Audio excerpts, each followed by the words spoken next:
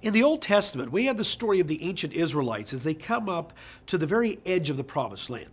Moses sends in 12 spies to check out the land that God had promised to give to them.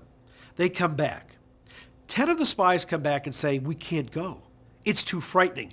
The armies there and the soldiers there are so great that in their eyes, we're just like little grasshoppers." The other 2 spies say, "No, this is the land that God has given to us. We must go forward. We must go there, and God will take care of us." You know, when we look at life, we have 2 choices in life. We face the struggles. We face the things that are in front of us that seem so great that we can't overcome. When we face those things, there's 2 ways to look at it. One is that you're just a little grasshopper, that this is too great for you, and you can't get through what's in front of you or overcome what's in front of you.